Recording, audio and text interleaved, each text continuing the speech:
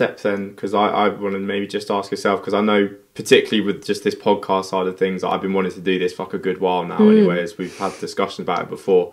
And some of it, the challenges was just a financial perspective to save up. But as I say, when I got to that target that I needed to get all the equipment, I was still like putting barriers in my way. Yeah, we do that. Was that your kind of experience with the physio side of stuff as well? It's like a self-sabotage, isn't it? It's just like you just, oh, I couldn't possibly do it, you know. But that's a mindset thing, and I nearly didn't do it, but I had some good support around me. How long did you ponder on it for before you took the jump? I was going to do it with another physiotherapist initially, and then I got this gut feeling it wasn't quite the right thing to do. And then I thought, oh my goodness, but you can't do it on your own. And I faffed around for a good 3 months thinking, no, there's no way. But we'd like...